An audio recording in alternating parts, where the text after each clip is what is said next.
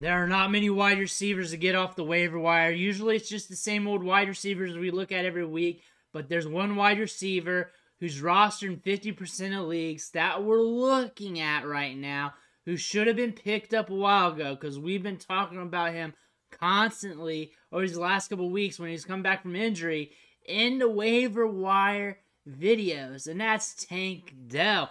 But we have another player emerging out the weeds, scoring some fantasy points, getting some opportunities on the same team as him, the Houston Texans, and that's Noah Brown. Very interesting profiles here, very interesting wide receivers, and we're going to cover whether or not you need them for fantasy football. But what you need to do right now is click that subscribe button. Tap it with your finger on your phone. Click it with your mouse on the computer, whatever you need to do to get the job done, because we go deep on the waiver wire every single day. We help you set your lineups, we help you win your trades, and everything else. But let's take a look at these players real quick so you get an idea of what you're dealing with. But Tank Dell has been hot off and on throughout the season. He had that concussion. It slowed him down. He also had a couple slow games too. But the nature of this offense, I'm sure you've noticed that one of these wide receivers in a plus matchup goes off, maybe two, and the other one gives you okay results, and they take their turns. And the reason for that, CJ Stroud doesn't care. He slings rockets. He slings it downfield with accuracy. If you're there, he's going to throw it to you. He does not lock on to one guy, and that's good for a young wide receiver like Tank Dell here. Started the season off pretty hot. Week 2, over 20 fantasy points. Week 3, over 20 fantasy points. Then we had 2 slow games, and then we had the concussion, and then we had another slow game as we were ramping up, and then we went off last week in production here. 114 yards. Also, 2 touchdowns. Tank Dell going off in PPR fantasy production, which was a great thing. Now everybody's trying to get him off waivers. When he was coming back from concussion, that's when we were telling you to pick him up, because the nature of this offense, how he can be up and down, and those ups can win you weeks, and he won weeks last week on week 9. In that game, you saw 11 targets for a 28.9% target share. That's an elite target share when you're pushing 30%. Ran 40 routes. I bet he's still tired from that. 42.2% of his snaps were in the slot. That means he was using the boundary a good bit of the time. Smaller wide receiver, pegged as a slot receiver. We pegged him as a slot receiver plus because he's very nuanced. He's quicker than what was displayed at the combine. Can get behind the defense. Good ball skills. You can put him on the outside and he can win with nuance. And you can put him in the slot. He can do his thing there.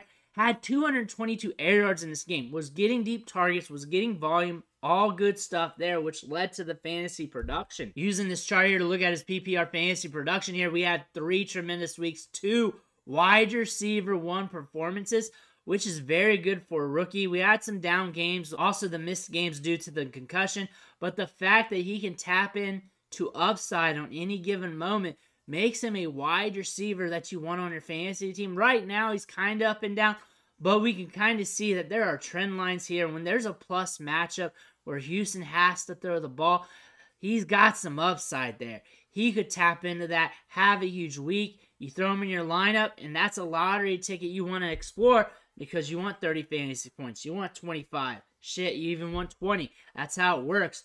Also, when he gets a lot of targets in these matchups, you're seeing 7 or more, 7, 10, 11, those high-volume games, that's when he scores the fantasy points. That's when he gets the opportunity to produce in your fantasy lineup, is when he's heavily targeted. Jacksonville, Indiana, and Tampa Bay.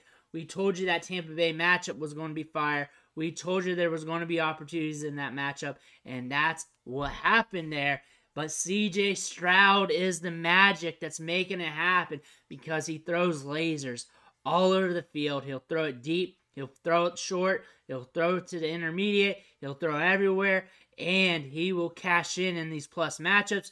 We saw it this week. We saw him weeks prior. We did have a stretch of slowness there, but the Texans were dealing with some offensive line issues.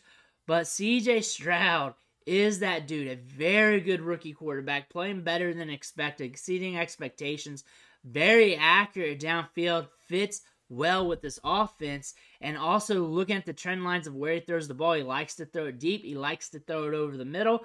Tank Dell, when he's lined up in the slot, goes in that area a lot. He's also used on the outside, giving him a lot of opportunities to get sprayed with targets, which is happening, and him pushing the ball downfield, him getting about 11 ADOT per pass attempt, means that we're getting some good quality targets going to these wide receivers, which could equate to fantasy production. Again, looking at these wide receivers here, you want Nico Collins because he's getting the air yards. You're seeing Robert Woods down there. He was out in week 9 due to an injury, allowing Noah Brown to step up. Noah Brown getting some opportunity, and his opportunities have been ramping up recently. And then Tank Dell with just 7 games to his name due to him being out due to the concussion. We got 4 touchdowns, 28 catches, 454 yards, but he's also getting a lot of targets. On any given week, any of these wide receivers can hit.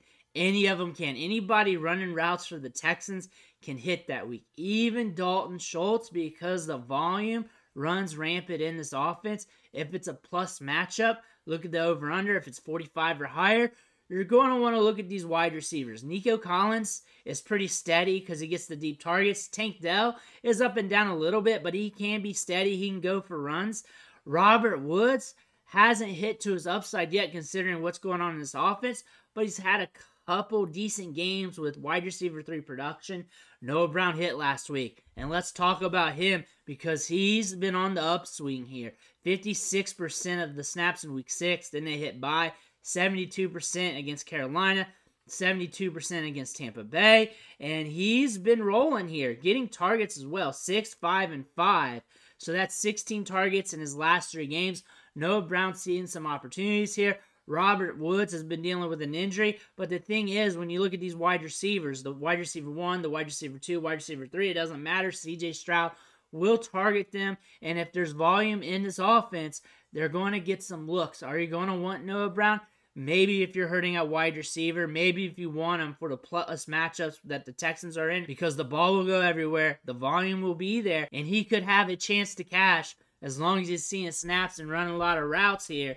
And looking at his production over the course of his career, he was a utility guy with the Cowboys. He was there for spot moments, not super productive, but he stayed with the team. He was able to be on the field, which is something good for a late-round pick like him. But honestly, we're coming back here with the Texans. We're starting to get some opportunities here, and he's a player you want to pay attention to. Do you need to pick him up? Not really. Is he a guy you want to look at in deep leagues? Yeah. You kind of want to look at him in 14-teamers, 16-teamers to see if there's some scratch there, because a lot of these wide receivers we talk about, they're already picked up. He's running some routes, seeing some snaps, in an offense that spreads the ball around and can be pretty powerful in plus matchups. Noah Brown, though, is more of an ancillary piece because I would target Tank Dell ahead of him. I would target Nico Collins ahead of him. So he's a player that is going to have up and down games, and you have to watch his workload going forward still. But you're looking at these wide receivers because you need a wide receiver. Tank Dell is a shoe-in pickup. You're picking him up. Whether you need a wide receiver or not, he's a guy everyone's going after. However, he should already be rostered. Likely he's already on a team, especially since waivers went through. He should not be sitting there. Noah Brown, only in deep leagues, really, or if you want to play around with your lineup, because there's a lot of dudes in this offense. Dalton Schultz getting an opportunity. Robert Woods will be back eventually. If Robert Woods is out, you may want to look at Noah Brown, but you also want to look at the matchup the Texans are in. I'm not talking about Week 10. I'm also talking about for the whole season. So a player you want to monitor in 12 to 10-team leagues, 10-team leagues, not likely. 12-team leagues, not really likely, but you may want to monitor it. 14 and 16-team leagues, yeah, you want to look at him. Noah Brown, more than likely you don't need him. Tank Dell, you do need him, but he's probably rostered. But we're also talking about the waiver wires of past here because we've been talking about him quite a bit. And also, you want that confirmation bias from me. Tank Dell should be rostered in all leagues. If he's sitting on waivers, shame on you because you should have already picked him up weeks ago. But Tank Dell's the truth.